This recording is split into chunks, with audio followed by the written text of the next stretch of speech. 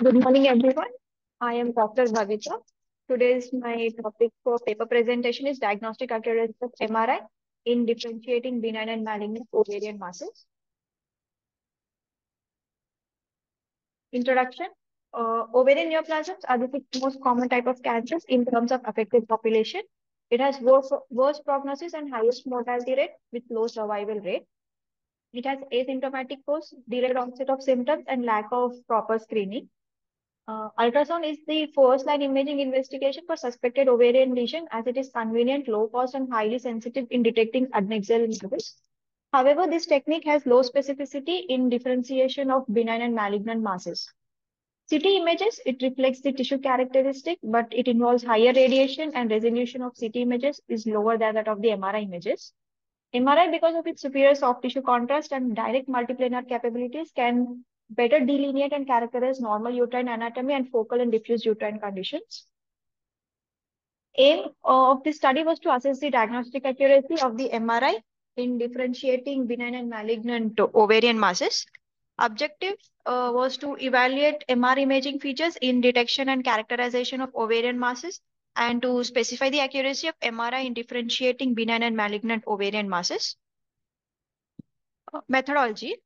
Inclusion criteria was all the patients with clinically suspected adnexal and pelvic masses were included, patients who were referred to the Department of Radiodiagnosis, and patients of all age groups.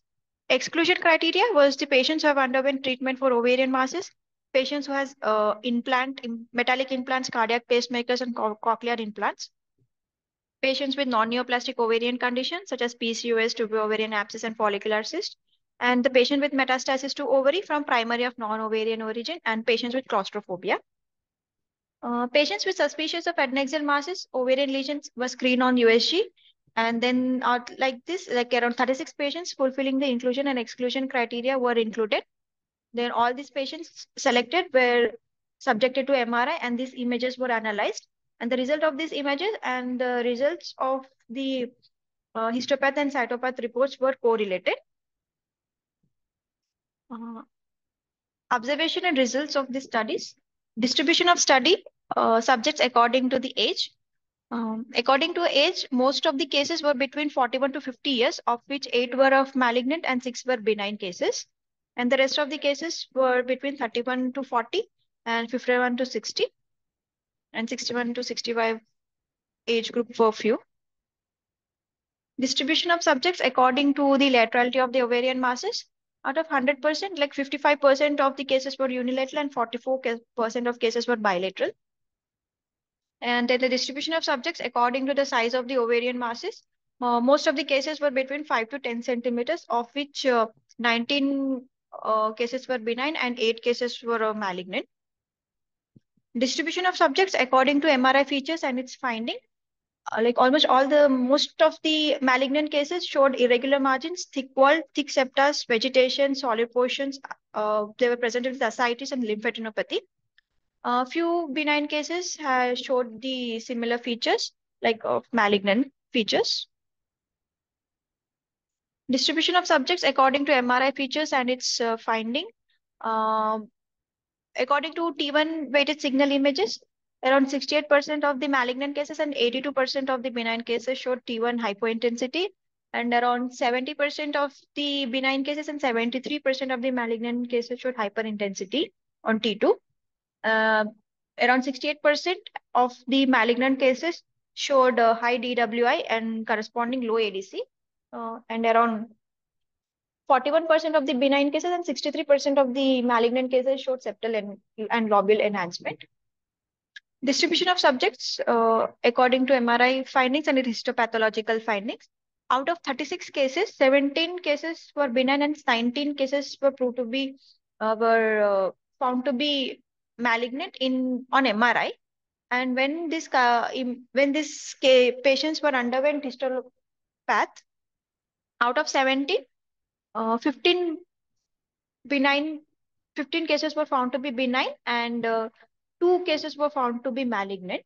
And 19 cases that were found to be malignant on MRI were actually malignant on histopath also. So the diagnostic indices of MRI in differentiating benign ovarian masses was like MRI was 100% sensitive and 90.48% specific, and it has 94.4% of accuracy to determine a lesion to be benign. And MRI was 90.48% sensitive and 100% specific with the 94.4% accuracy to differentiate the lesion to be malignant. The current study was conducted to assess the diagnostic accuracy of MRI in distinguishing benign and malignant ovarian masses, of which 36 subjects were clinically suspected adnexal and pelvic masses, and of which the mean age was between 49 years, and majority belonged to between 41 to 50 years of age group. The maximum number of women of between 20, maximum number of women had unilateral ovarian masses that were of 20 cases, and 16 cases showed bilateral masses, as well as the size distribution of the lesions reflects the heterogeneity of the ovarian masses. And bilateral cancers often demonstrate increased invasiveness into surrounding structure in comparison to the unilateral masses. Additionally, the limited invasiveness observed in unilateral lesions typically correlates with the lower rates of residual tumors or missed lesion. The presence of bilateral masses often signifies synchronous tumorogenesis and metastasis from one side to other.